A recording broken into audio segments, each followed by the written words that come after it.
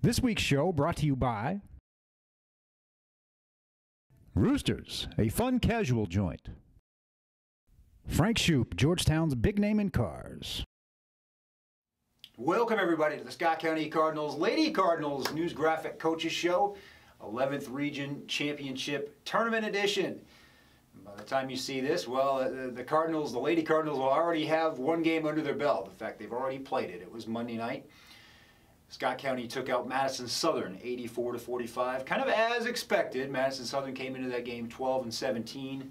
The Cardinals, it was their 29th win of the season against only 2 losses. 19 consecutive wins for Scott County. They have not lost since the week after Christmas in a Christmas tournament up in Ohio. So things have been going well. What went well in the game against Madison Southern? Jumped out to an early lead. Madison Southern kind of battled back, tied it at 8.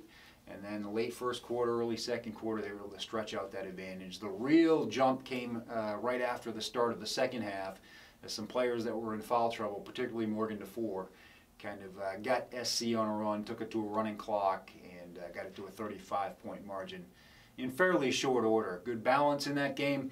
Peyton Riddle with 18 points, Morgan with 16. Malia Owens with 12. She battled foul trouble as well. Big contributions off the bench from Braylee McMath, Malaya Williams, Zephaniah Gray, Lexi Hoffman, Kennedy Tompkins. That's something we've seen all season, and it has continued right into the district tournament and the region tournament. This team's depth. They have 10 players score, 10 players get a steal. There's just no shortage of people that can make an impact. And whether foul trouble crops up, whether maybe Coach Helton wants to get somebody out and give them a little pep talk in the sidelines, there's always someone that can go in and get the job done. We've known that all season long. We've talked about finding roles, and coaches talked about finding roles. This team has done just that. So they face now a Friday night semifinal. It'll be against, who will it be against?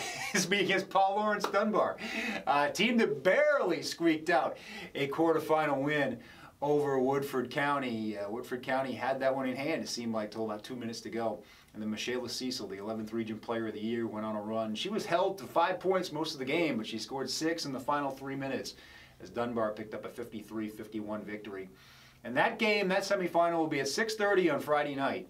It's a rematch of a game Scott County won 79-67 at Dunbar during the season, and it was kind of a 20-22 point game until the end, and I think Dunbar kind of left some of its stars in. Cecil had 34 points in that game. The rest of the team had 33. So you didn't see Scott County do anything special to try to slow her down. It was sort of, let her get hers. And one thing the Lady Cards do is focus on themselves. They worry about their own game and their own style and imposing their will.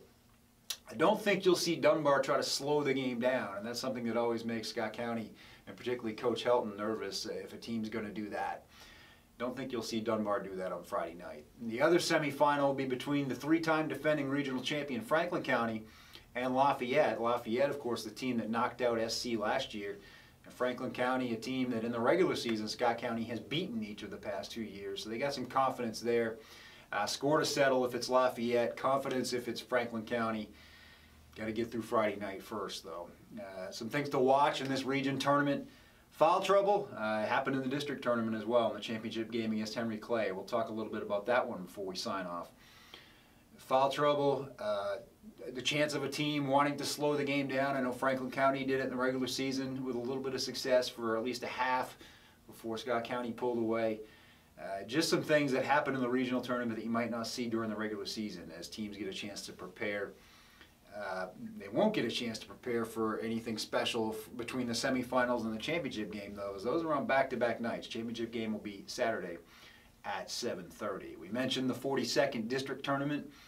A tougher than expected game, 66-53 win for Scott County over Henry Clay, a team they beat by 30 points and 40 points in 2 regular season meetings. Jumped out in those games, did not shoot the ball well in the first quarter, and that was what allowed Henry Clay to kind of pick their spots, slow the game down, take only good shots, and they sank those shots to take an early 10-point lead. But SC rolled back, had the advantage before halftime, and fought off several runs to win that game last Friday night.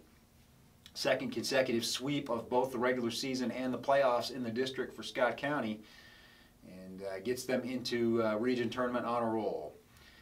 If they get through the region, next week will be the Sweet 16. It starts on Wednesday up at BB&T Arena on the campus of Northern Kentucky University, and it's no picnic for Region 11. Whoever comes out of Region 11, they'll face the Region 7 champ, which a lot of people presumptively think will be Sacred Heart, the #1 ranked team, at least many polls and many computer rankings in the state. So the work will be cut out for whoever comes out of this. A lot of people, myself included, if you read the story, the preview section, I kind of put the odds at even money or even a little better than that. 3-5 is what I said for Scott County. I just see this being their tournament to lose. It's just a matter of keeping confidence, not letting the moment get too big, make some shots, and impose their will and impose their tempo. That's the big thing. We saw they weren't able to do that against Henry Clay. They were able to do it for the most part against Madison Southern. And when they score the way they're capable of scoring, they average 80 points a game during the season. It's going to be hard for any team in the region to keep up with that. But we will see how it all shakes down. You, of course, can go to news-graphic.com for breaking stories after each game.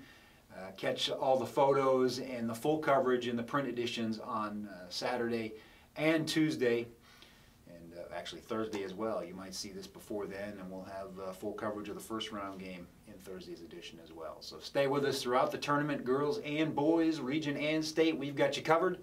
I'm Cal, and we hope to see you on the sideline.